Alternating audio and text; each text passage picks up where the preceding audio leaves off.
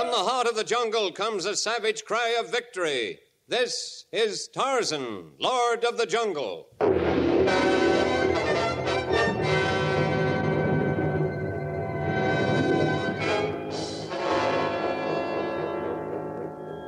From the black core of dark Africa, land of enchantment, mystery, and violence, comes one of the most colorful figures of all time, transcribed from the immortal pen of Edgar Rice Burroughs. Tarzan, the bronzed white son of the jungle. And now, in the very words of Mr. Burroughs, the story of Tarzan and the Long Journey.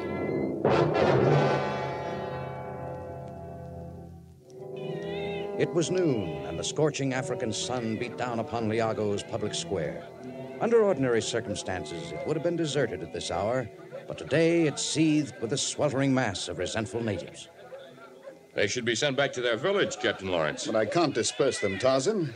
The message said he'd be here promptly at noon, and it was officially decreed that the entire native population be on hand to greet him. The natives already resent British rule without making the arrival of a new provincial governor an occasion for disrupting the entire tribe. Yes, there's been a great deal of agitation among the natives lately, and I'm worried. That's why I sent for you, Tarzan. I realized I needed some advice. My first bit of advice is that you have a little talk with the new dignitary the moment he arrives. Inform him that you're familiar with the temper of the natives and that he should refrain from issuing further decrees before consulting you. That's the only way to handle things. I think not. After all, he is my superior, and... here he comes. We better try to push our way through to his car. It looks as though a spot of trouble's about... What's that? Someone's throwing something at him. Anything up? Men, disperse the crowd and try to find out who threw that bomb. I saw him, Captain Lawrence, and I'll catch him if I can get through this crowd. You'd better go and gather up what's left of our provincial governor.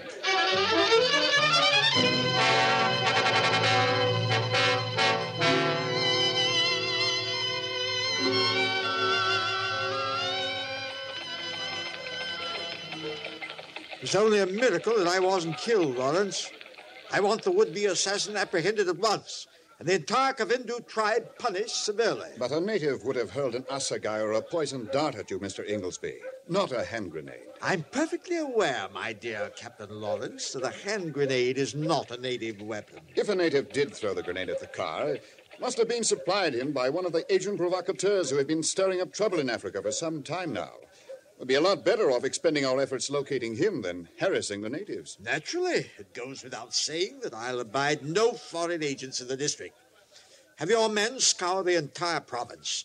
I want all suspicious-looking foreigners brought to me for interrogation concerning the recent accident. A volunteer went after the man who threw the grenade, Mr. Inglesby, but it's impossible to comb such a vast area with a complement of 18 men. Suppose you just dismiss the matter then. I can assure you that I'll have the whole situation cleaned up quickly. I shan't permit gross inefficiency to impede my ambitious plans for the territory. A great many other people have come here with plans, Mr. Inglesby. Uranium is a powerful magnet that draws all breeds of men. You're being very patronizing and very insolent, Lawrence. I'm quite aware the Congo supplies most of the world's uranium. I only meant to point out, sir... I'd like to point out something to you, Lawrence. Knowing that you had a free hand in Liago for many years, I arrived well prepared for your animosity and your envy. And having been told that the natives obey your every behest, the attempt upon my life within moments of my arrival came as no great surprise.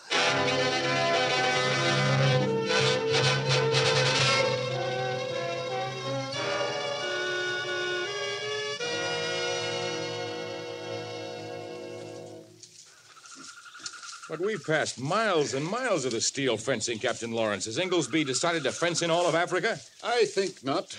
But Inglesby National Park does encompass most of Liago province, from the Mokino Mountains to just past Livingstone Canyon. It's incredible that he could have laid this out in such a way that the Riantu River lies outside the fencing, cutting off the animals from their chief water supply. Mr. Inglesby plans to build an artificial lake. I hope he's posted a notice to that effect for the animals.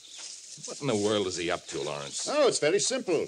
By building an elaborate hotel and having this enormous animal sanctuary as a showplace, he hopes to make Liago a mecca for British tourists. And with large number of English here at all times, he's sure we need fear nothing from foreign powers. Our need is not for more Britishers, but for more brains than the one we recently acquired. The jungle is seething with unrest. And no clue yet to the whereabouts of the scoundrel who made an attempt on Inglesby's life, eh? No, I've been searching for him ever since I left here that day, but he's more resourceful than any white man I've ever encountered in Africa. But you did catch sight of him that first day. A fleeting glimpse before he got swallowed up in the crowd. All I can tell you is that he has the most piercing eyes I've ever seen. Cat's eyes. A strange yellow that I could identify anywhere. How's this spot, Tarzan? Oh, fine. How big an opening do we have to make? At least big enough for the largest animals to get through. We're lucky there's no wind tonight, or they might have stampeded us before we cut a hole large enough to permit a dik-dik to escape. If Inglesby ever learns I had a hand in freeing his animals... Animals are not meant to be caged in. Even in a sanctuary where men are not permitted to shoot them there, they're used to natural enemies, but they can't endure confinement. And furthermore, barring the Cavindus from their source of meat is only aggravating their hatred of England, Lawrence. I know. If only someone like you could go to England and explain to the... I shall help you all I can, but I swore long ago that I would never leave Africa again. Yes, I know. But I thought that... What's that? That's an injured bird from inside the sanctuary. Lawrence, did you see those leather thongs tied to his legs? Yes, what were they? They're called jesses. And they're placed upon certain breeds of hawks when they're trained as hunting falcons, the instrument of one of the most savage forms of hunting ever conceived by man. Your Mr. Inglesby hasn't built an animal sanctuary. He's constructed a private game preserve for himself. So it would appear. And heaven only knows what other fiendish schemes he has in mind.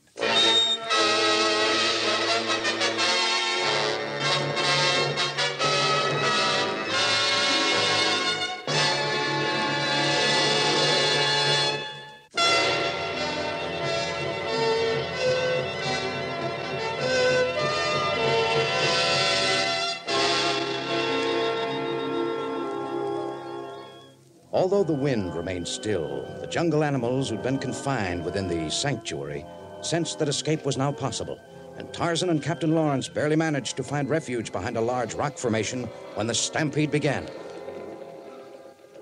Someone's ripped a hole in the fencing. Filthy saboteurs. Get back, Inglesby. The animals will mow you down like a blade of grass. Over there, men. I want whoever's responsible. Is the madman firing No, at us? someone's hit him. The shot came from the other side of the stampede. Quick, Lawrence, in that high tree. Yellow eyes. I missed. If only we could capture him. It will be hours before we can get past the animals, and he'll be miles away by then. Give me something to staunch the flow of blood, you fools. Yes, sir. Here you are, sir. Use this. Quickly, get behind these rocks, all of you. All right. We're safe now from the animals. Take Lawrence's gun away from him, men. Yes, sir. I'll have it, Lawrence. Thank you. A little more of the surface wound in my left arm at that. You aren't much of a shot. You think that I shot you? Your attacker was the same man who threw the hand grenade at you the first day. We saw his yellow eyes gleaming from a tree on the other side of the stampede, but we couldn't get to him. Oh? Perhaps you can explain how it happens that 2 cartridges have been fired from Lawrence's rifle. Of course I can. Captain Lawrence fired at your assailant. Oh, the man with the yellow eyes, eh? Perhaps he also has a green nose and small pink wings. Did any of you gentlemen hear 4 shots being fired? No, sir, I only heard 2. We were standing behind this rock, and although you were closer to us than you were to him... That's enough, Mr. Jungle Man. Lawrence, you're under close arrest. The charges? Insubordination, sabotage, and attempted murder.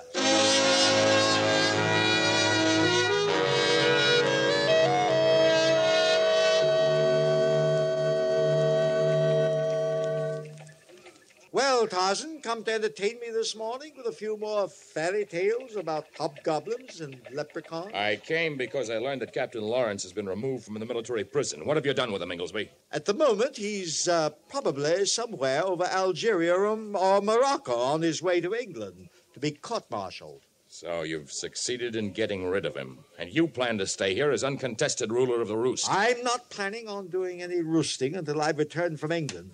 Oh, yes, I'm sailing tomorrow. My personal testimony may be required to assure a conviction. You're hardly a credit to British sportsmanship. Must your quarry always be caged before you go hunting? You're most eloquent for a savage, jungle man, but it will take more than your words to clear the name of your dear chum. Are you implying that I could serve as a witness at the trial? Who is better qualified? You observed both of Lawrence's attempts upon my life. But I have sworn that I would never leave Africa. Well, sorry you won't be on hand to help your colleague. You're quite confident that were I to go to England, you could hold me up to ridicule there, huh? And you think that by discrediting me, you could reflect upon my closest friend. Well, were I to renounce my oath, I might find honest men in England, men who could be convinced that Lawrence is without guilt, and that you are working against Britain's best interests. It could happen that way. As our mutual friend would express it, I think not.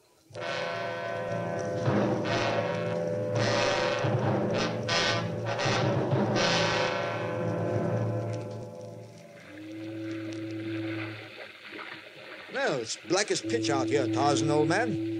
Bit late for a turnabout the decks, isn't it? I'd hoped to avoid company by waiting until this hour. Oh, you needn't be self-conscious.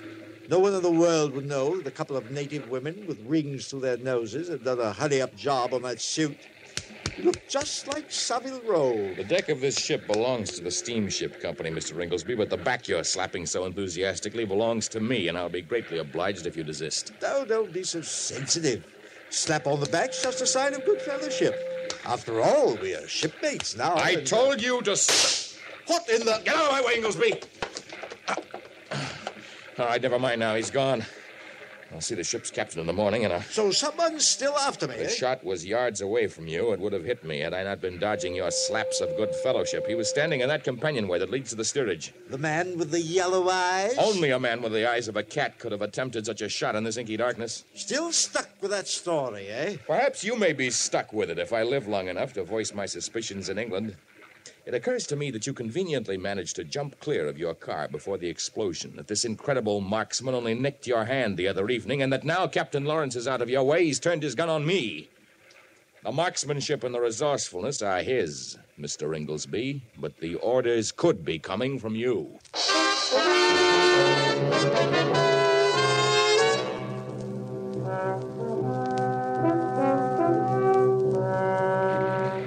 The next morning, with the cooperation of the ship's captain and several of his officers, Tarzan searched the vessel from stem to stern, but without success. Unless the man had slipped over the side to an accomplice in another ship or to his own destruction, he was diabolically clever in avoiding the searchers. The following days were tense ones for Tarzan, but no further attempt was made on his life. When the ship docked at the international port of Tangiers, Tarzan was happy to go ashore, and he took the main thoroughfare from the Bab el Marsa, gate of the port, to the Bab el Souk, gate of the marketplace. The native cupboards and cafes were most intriguing, but hardly had Tarzan mingled with the tightly packed throng when two piercing eyes stared out from a darkened doorway. A bullet whistled inches from Tarzan's head, but as he tried to squirm through the crowd, a door slammed, and several international police appeared from nowhere and blocked his path. I've got to get through. I've got to get through that building. Someone shot at me. Please, if I could just... Please, can't you understand that an attempt was made on my life? If a beggar hadn't jostled me at the precise moment... Do you understand French? Parlez-vous français? Comprende usted español? Are you not Arabic? Tarif bil Arabi? International police. You speak the language of no nation. Oh, what do you intend to do with these handcuffs? I've done no wrong. I was merely looking into the shop. Take these handcuffs off me, or I'll... What's going on over here? In a bit of a jam, Tarzan? I've tried to make these fools understand me, but they speak no language. Or at least they pretend to understand none. Here, take this for your trouble and let my friend go. Merci, monsieur. Muchas gracias. You see, Tarzan, money is still the universal language, and there's no more eloquent tongue on earth than the British pound. I shall return whatever you spent when we reach England. I believe I have some money left me by my family in a bank there. I still owe a travel agent in Dakar for my passage. Oh, forget about it, my boy. It was worth every farthing of it to see your face. When the bullet struck the brick wall inches from my head? I know nothing of any bullet. I meant it was most amusing to see your expression when you were surrounded by all those natives. Never have I seen greater bafflement. If you look carefully, you can see it now. I can't understand why you galloped your white charger up to my rescue just now. Very simple, Tarzan. Come along. I'll tell you on the way back to the ship. I shouldn't want to be late for the start of Lawrence's trial. Nor I. But you haven't answered my question yet. Well, it really should have been quite obvious to a man of your reputed instincts. A royal warrant gave me certain military as well as civil authority in Liago. By virtue of it, I was able to ship Lawrence back to England, but I held no such power over you. Your voluntary trip to England in behalf of your great friend enables me to bring you face to face with the men who control Africa's future.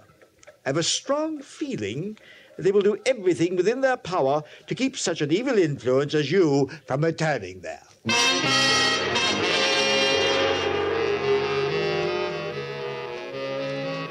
When the ship dropped anchor at the mouth of the River Tagus, Tarzan's insatiable curiosity forced him to join the excursion that traversed the few miles to Lisbon. But while he feasted his eyes on the strange beauties of the Portuguese capital, he avoided crowds and kept constantly alert. Waiting until nightfall before returning to the dock, he found it deserted, save for the mountainous stacks of waiting cargo. Some primitive instinct made him dart to one side suddenly, a moment before a heavy crate came crashing down.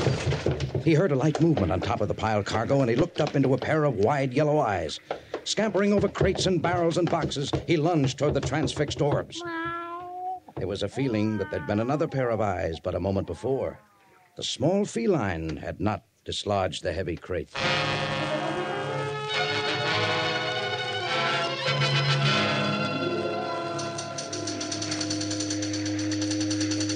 Well, you almost missed the sailing, Tarzan. I thought perhaps you'd change your mind after our conversation in Tangiers. You decided to abide by your oath and return to Africa. I broke that one when I left those beloved shores, Mr. Inglesby. But tonight I made one to myself that I shall not break. How's that?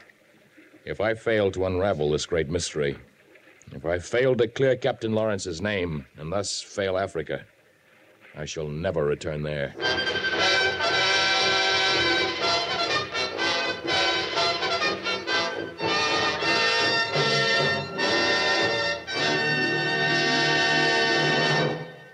And now for the exciting conclusion of our story.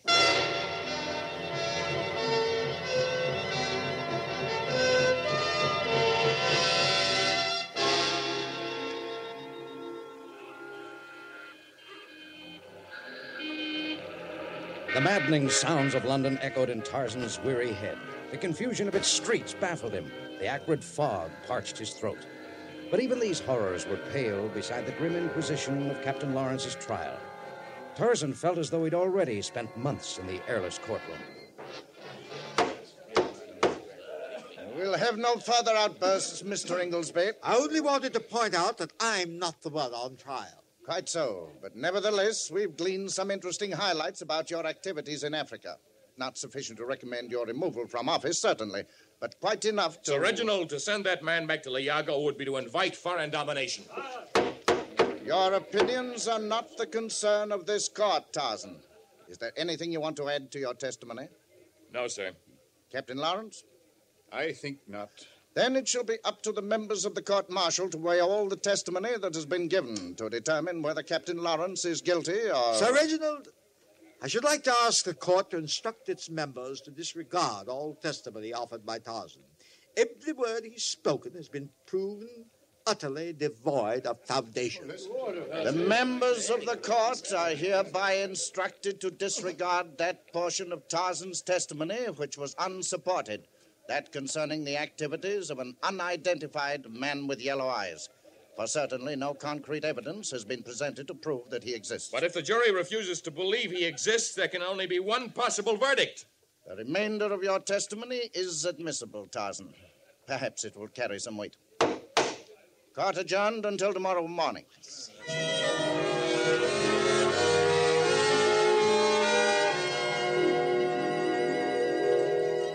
Sorry, sir, but you'll have to be shoving off. The Zoological Gardens close at this hour. I was just going. I'll walk you to the side gate. A bit closer that way. Look at all them people on the benches there. Think they'd know enough to have themselves home at this hour. Your feet giving a spot of trouble, sir? I dislike the wearing of shoes. I can't say as I blame you. I'll have mine off soon as I get home. Can't see why anyone wants to put harnesses on his trotters, or walk 'em off in this here park, for that matter. I thought perhaps being near a few familiar animals might make London more tolerable, but seeing them behind bars is hardly a cheering sight. Well, here we are, sir. Good luck to you, and don't get in a flap about them animals. They have it a bit of all right here. Warm cages inside when it gets cool, and better eats than me and my old lady. Nice green trees to look out on. Now, you take them folks over on the benches. If they don't trot over here to the park, they probably don't see a spot of green from one bank holiday to the next. And more than likely, they don't... The animals! They're loose! Well, there's a man over there by the panther's cage. First, I thought it was a panther when I seen his eyes, but he's got the gun, sir. Stand back so I can throw this knife! No! The elephant, sir! Heading right for the people on the benches! Watch out! The animals are loose! Look, they're crashing through the fence!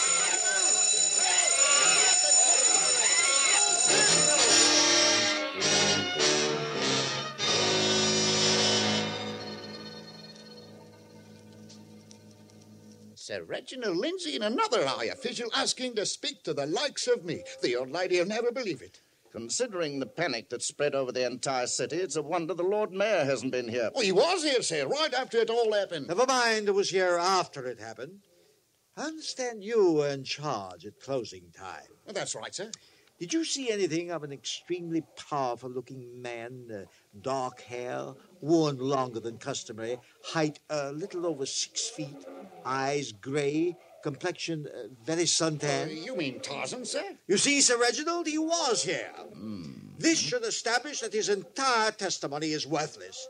He's a madman with a mania for freeing animals, even though it imperils millions If you of don't lives. mind, sir, it was him what saved the day. He headed off some elephants just as they was about to attack some innocent bystanders. Then he jumped on top of a ruddy elephant and herded all the poor, confused animals back. And then what did out in the park, he tracked down one at a time, though it took most of the night. He's a bloomin' hero, the way I sees it. And I won't stand for no ill talk about him. Where did he go when he left here, Hobson? Why, after the bloke had opened the cages. A nasty-looking blighter with yellow eyes.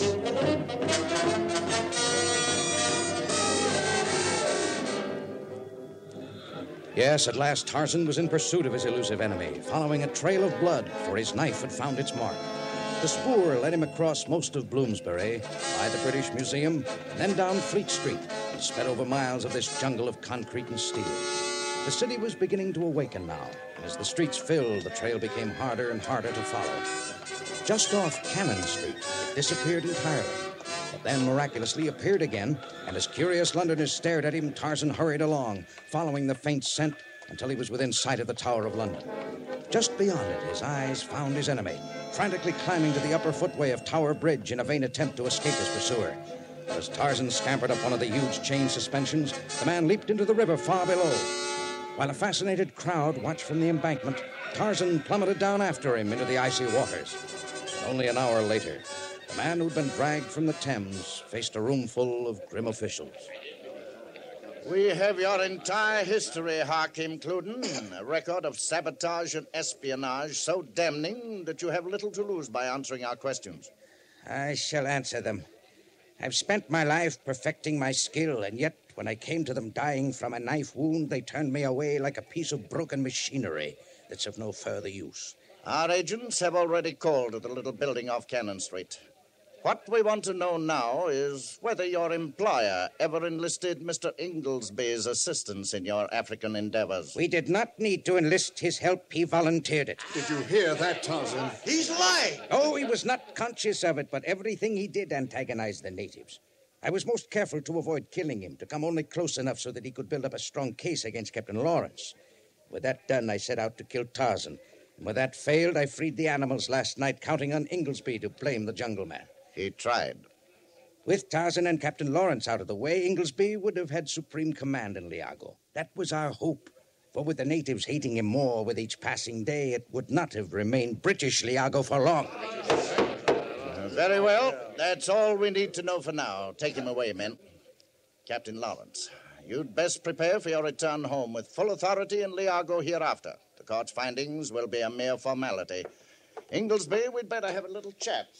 Tarzan, no words can tell you how much I appreciate all you've done for me. including the breaking of your vow to permit such a great journey. The longest journey I took was a mental one. I had to cover a lot of territory before I learned that there's nothing to fear in the large cities if all goes well. That cities are merely a different kind of jungle. Oh? Then I suppose there's no sense in your bothering to leave one jungle for another, eh? I assume you'll remain in London? I think not, Captain Lawrence. I think not.